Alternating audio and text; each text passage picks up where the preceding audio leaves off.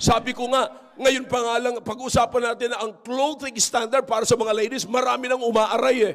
May mga question tayo, bakit kinakailangan yun ang pantalon sa babae? Bakit ganito? Listen, actually, that's not the issue. Sapat kung naniniwala ka na ang Diyos mo ay higit sa lahat, at deserve siya ng napakagandang respeto, bakit aayawan mo ang magsuot ng napakagandang damit para sa merong binibigyan mo ng mataas na respeto? Nagdadamit po tayo ng ganito, hindi para magpasiklaban tayo at magpagandahan tayo kung saan ang galing at ano ang tatak ng mga damit natin. No, it's not about clothing, it's about our respect to God. Every time we come to church, we glorify Him, we honor Him. Sabi ng iba, di ba, Pastor, ang Diyos ay tumitingin naman sa puso, sa panloob at hindi panlabas. Oh, yeah. Yan sinasabi ko sa inyo, kulang kayo sa impormasyon ng salita ng Diyos. You see, do you understand that in the book of Proverbs, nag-mention si Solomon that there is a woman with the attire of an harlot. She is not a harlot, but she dressed herself with the attire of an harlot. Hindi man siya patutot. Kaya lang yung damit niya, pampatutot. Na do you understand ngayon mga kapatid? Na maraming akala nila, lalo na pagka mayroong okasyon, kasalan, o ano pa mga party-party, lahat na lang gustong ipalabas. Kung hindi lang sila nahihiyan, pakitaan ka lang mga dibdib na talaming, I mean, nude. Kapatid, ipapakita. Kailan yun? Kahapon yata. I can't remember mga kapatid. Kasi hindi ko na magkano pinapansin eh. Pero hindi mo maiiwasan pag siya nasa harap mo, lalong-lalo na pag magkasunod kayo sa escalator. Yeah. Sabi ni Willie, amen. Yeah, parehas ang prinsipyo namin. Hindi mo talaga may iwasan. Now, you understand that? Now, listen. Ito yung mga nagsasabing educated sila.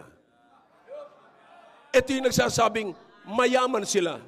Ang pinagtataka ko lamang, kung mayaman sila, bakit hindi niya napagkasya yung tela?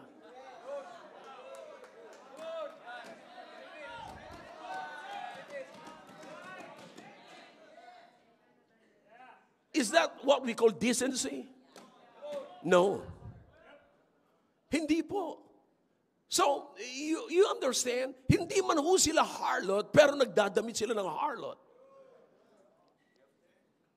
Do you understand that? So, kapatid, ang Diyos ay tumitingin sa panloob at sa panlabas. Pero ang sinasabi doon, para maayos po natin yung context, kung maayos ang panloob, maayos ang panlabas. Walang problema ang Diyos sa panlabas kung maayos natin muna ang panloob. Kaya ang Diyos ay nagtatrabaho sa panloob. That's the reason why we have the Holy Spirit, because it is the Holy Spirit working in us inside and not the outside. Because if the Holy Spirit can work the inside, can work on the inside, then the Holy Spirit can work on the outside.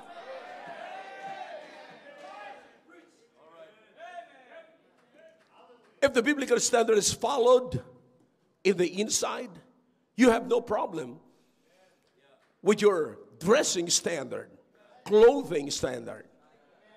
See? So there's a problem, brethren. You see, sa ganung pangalan, nagkakaroon na tayo ng problema. Parang, grabe naman dyan, napaka-stricto dyan. No, it's not about it. It's about this biblical standard, mga kapatid. Kapatid, kapag ang simbahan hindi nag-set ng standard, mas maganda pa sa atin yung mga fraternity na nakapag-set ng standard. Yung iba reklamo ng reklamo, mahaba. Dahil yan naasiwa ako. Tapos sabihin mong Kristiyano ka. Yung madre nga, walang problema, walang reklamo, kahit tag-init na nag-iinit eh. Yung mga may diapers sa ulan na yun, naglalagay sila dito mga kapatid. Kahit ang init-init, pinaglalaban pa nila yan. Hindi sila nag-helmet. Kinakailangan yung diaper talaga ilalagay nila dyan. Yung others, pinaglalaban pa po nila yan. But I tell you what, Ang nakakalungkot yung Kristiyano na may totoong Diyos, may totoong salita ng Diyos, buhay ang Diyos, hindi nila may paglaban ng kanilang sinasabing buhay na Diyos. So you need to, what? Go back to milk. But the problem is, you cannot take the heavenly signal